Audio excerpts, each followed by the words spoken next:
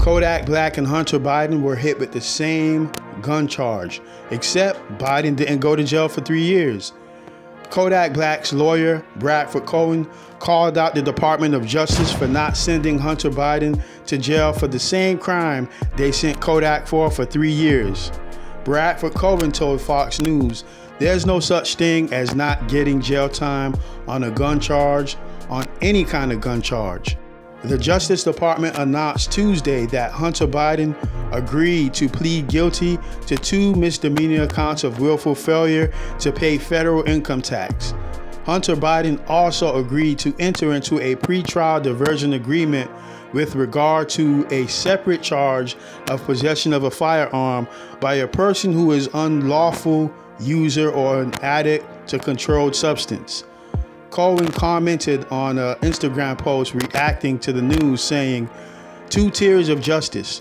Kodak was charged for the same crime, got over 3 years. Mr. Biden will not serve a day. Feels right? Question mark.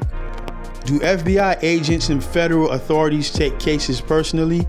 A federal crime is supposed to be a federal crime," Cohen said. "And federal crimes are supposed to be very serious federal crimes. And that's why you look at prison sentences."